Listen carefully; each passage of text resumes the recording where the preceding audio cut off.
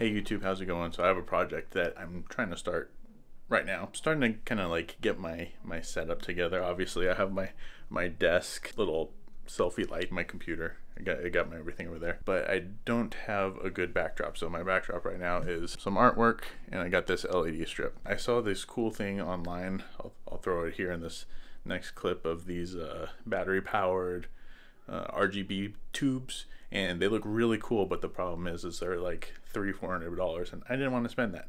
So my goal today is to try to do that with a RGB strip and a fluorescent light that I have, and I bought a controller and stuff for RGB, but we'll get to that later.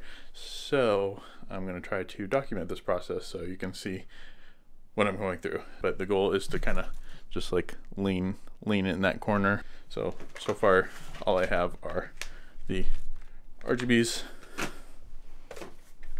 the controller, and power strip, and then I'll show you what I'm gonna go put it in.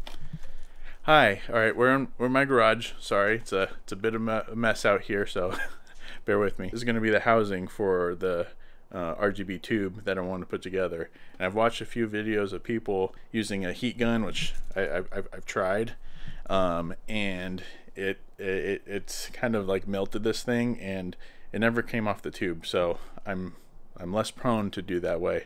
The second is I do have a Dremel, so I'm going to try to Dremel this off, and then hopefully it'll be a nice clean cut. I tried this earlier.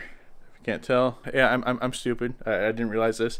These are made of glass. It felt like a hard plastic, but no, they're made of glass. So I'm gonna use a little extra caution this time. I'm gonna wear gloves. I think we did it.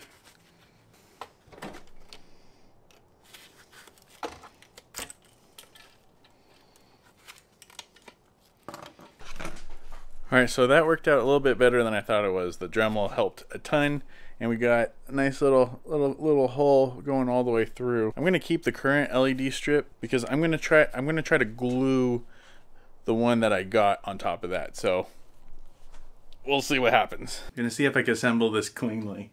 And I got the ones with a lot of lights on it, so look at all those RGBs. It's hard to tell. It's hard to tell on camera. Camera doesn't want to focus. Take this out real quickly just to see what I'm dealing with. Here's the controller. It's got the different ports to put the cable into. Now I just have to hope and pray that the power supply that I have will work.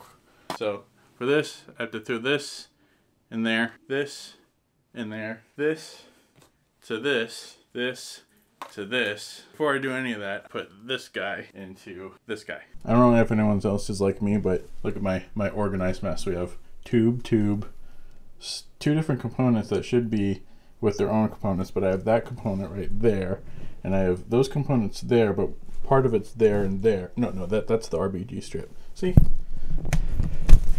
I know where everything is. That's all that matters, right? Got some Gorilla Glue on the strip.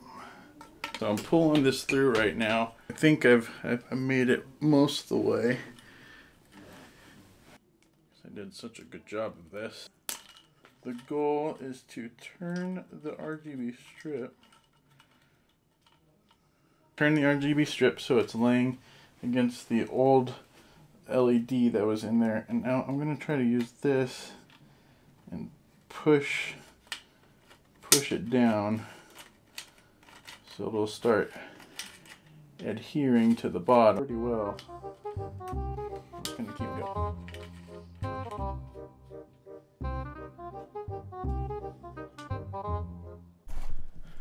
Okay, update. Things got difficult. Gluing the LED inside the tube was probably the most difficult part.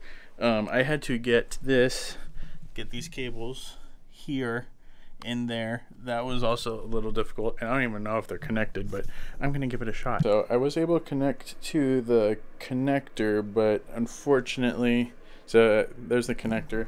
Unfortunately, I was not able to connect. So I have a feeling that it's because these wires they were done incorrectly. So let me rearrange them and get back to you.